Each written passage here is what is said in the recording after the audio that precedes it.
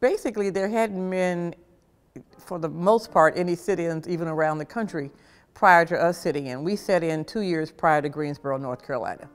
So the whole idea of sitting in was a new concept, but we were taught the concepts of nonviolence by Dr. King and by Gandhi as a part of our just learning as a part of the NAACP Youth Council.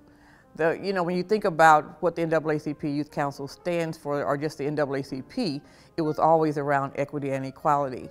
And in our family, we would sit around the table and talk about issues like that. My grandfather had been involved in the Pullman Porter movement. And so we were always taught that you're just as good as anybody, but you're not better than anybody. And so when we came back from New York and there were a group of kids, me included, were having that conversation, then it was not like we were not familiar with the concept of nonviolence. In order to get what needed to be done, meaning to change things, that we had to carry ourselves in a certain kind of way, and we had to present ourselves in a certain kind of way. And it was very important that there be some degree of integrity with ourselves, but also respect for others.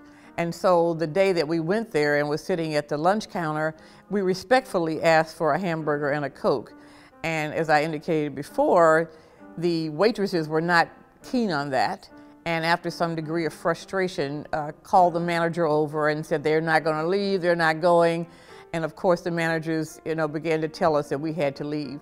But we continued to sit there and just continued to ask for the hamburger and a Coke. And then of course, people started to present their frustrations verbally and saying things that were not nice and that were unkind. And in some cases, people got to be a bit belligerent and disrespectful in terms of wanting to pour coffee or wanting to do things that were just totally unacceptable. It was an interesting experience, but we continued to be steadfast and just sit there until the time came. I think Cats being one of the first, we sat there for 3 days. On the third day is when we asked for the hamburger and a Coke, and they said, okay. I think sometimes it's looking at the way life is flowing. It was just its time.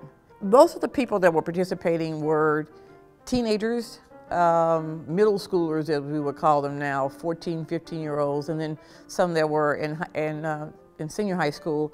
My sister and I being the younger ones, for me, being able to see the progress from 7 to 14 was probably more valuable to me than most, because if you're a high school student getting ready to graduate, or you're a junior in high school, you're getting ready to go off to college. And so you didn't have to walk that journey that I walked. But the more we did it, the more people bought into the process.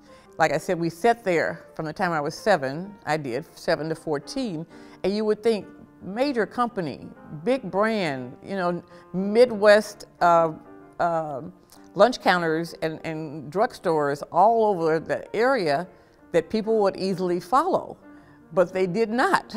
And so even though Cat said yes, the other stores in Oklahoma City, it took 7 years for them to, one by one, start to change their mind and find out that it was important to treat people equally.